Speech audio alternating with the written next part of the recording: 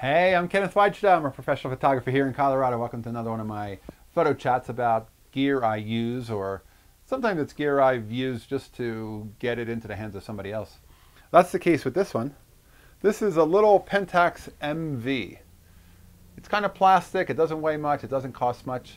I picked this up because this is for my partner. She's not the best at setting cameras and remembering how to set them.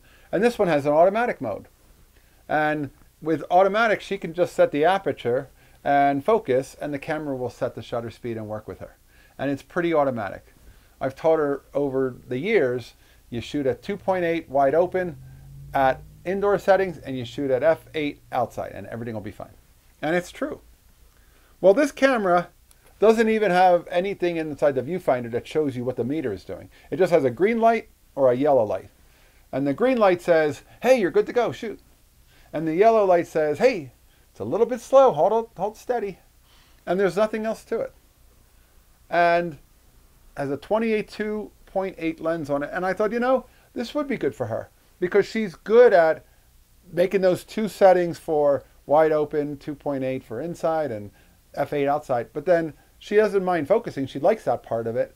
And an automatic camera that it's plastic and lightweight, she takes with her.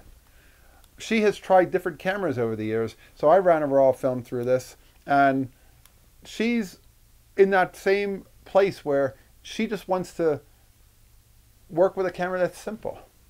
And I think it was a raw of color film that I only put it in there just to make sure it was advancing. I don't think I actually shot pictures with it. She's going to shoot the first pictures with it. And it's got two settings on it. It's got automatic 100 of a second for flash, or if you just want to use 100ths of a second, and B for bulb. I say leave it on automatic.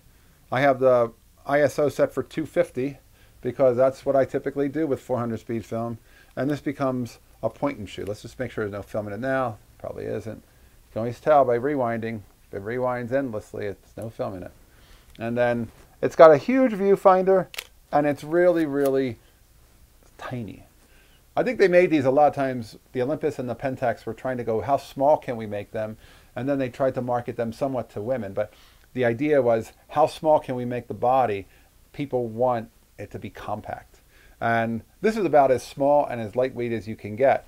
Not the most durable. My favorite Pentax is the MX, but it's all mechanical. You have to set everything yourself.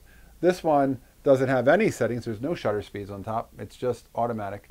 And it wouldn't be my preference for somebody who is wanting to learn shutter speeds, learn photography, and understand a lot. But for somebody who just shoots occasionally and wants to be able to pick it up and not have to remember too much, that's a great, great buy. I think that was maybe $15. And one of the deals was it came from a thrift store with the 28 2.8.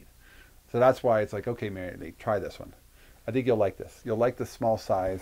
You'll like the big giant viewfinder, and you can't go wrong. And plus it's pretty cool looking with the Pentax MV in black. It's fancy.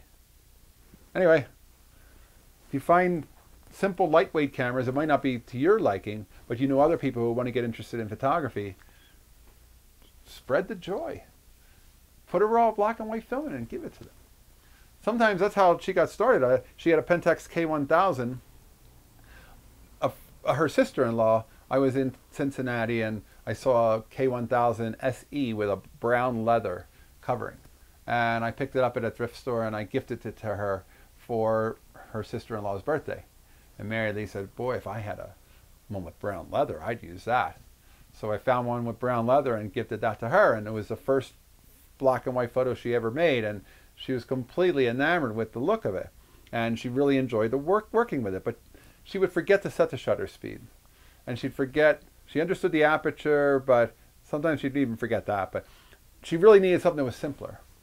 So the K1000 is a great, great lens, great, great camera, great, great manual everything camera. But for somebody like her, she doesn't need manual everything. She needs simple. And even the 28 makes it easier to hold the camera still because it's wider. She can get in closer to things and she can step in closer and she can fill the frame but not be shooting with a 51.4 where focus is so critical. And the 28 2.8 is easy to focus.